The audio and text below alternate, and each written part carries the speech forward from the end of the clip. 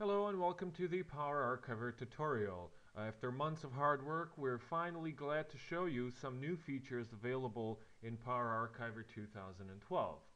So here we are, you're looking at some of the new features in our modern interface.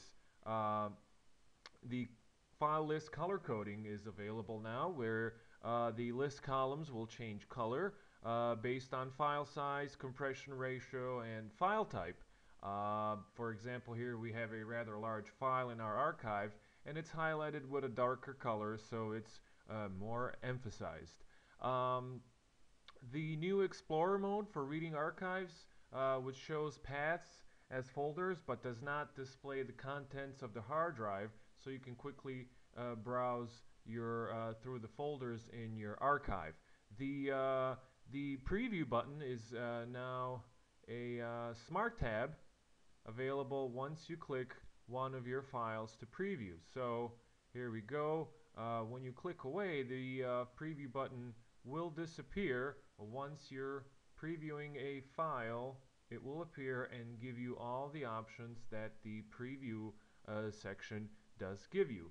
The encryption option is available here as in our column list, so all the files that are encrypted, which are in our archive, now have a little encryption lock letting us know that these files are encrypted.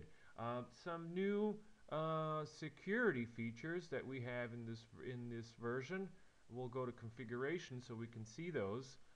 Password policies, which lets you select the password strength policy that's enforced.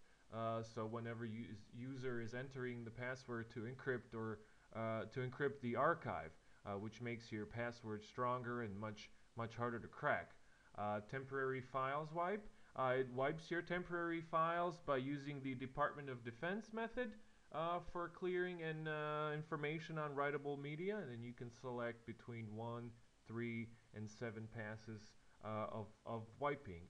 The password manager now has a password profile, and that allows you to set up a minimum password policy. That allows you to set up a password profile which you can select from a drop-down menu during password entry. That makes your encryption and decryption much faster. Now you can see all these specific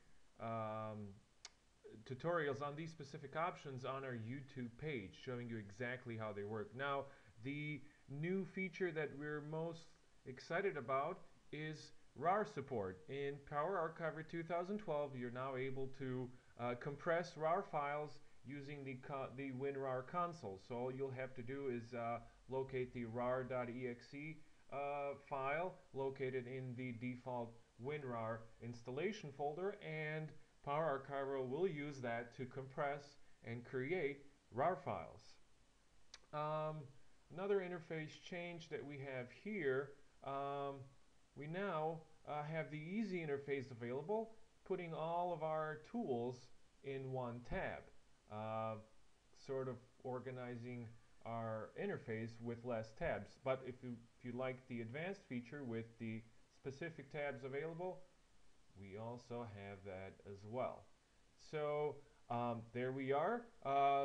Again, most of these new features have their own specific tutorials on our YouTube page, and we invite you to take a look and see how our new features work in PowerArchiver 2012. Thank you.